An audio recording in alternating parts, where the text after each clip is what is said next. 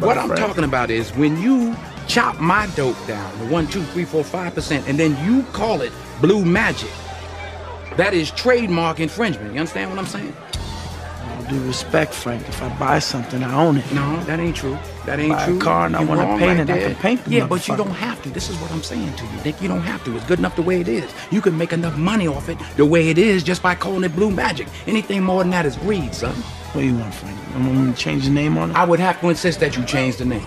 Fine by me, Frank. I'll call it Red Magic. Even though they don't sound as good. I don't give a fuck what you call it. Put a chokehold on the motherfucker and call it Blue Dog shit. You know what I mean? I don't care. Just don't let me catch you doing this again. Catch me? Infringement? Insist? I don't like these words as much as please. Thank you. I'm sorry to bother you, Nicky. These are better words you use. You come to my motherfucking club without an invitation. Hear me?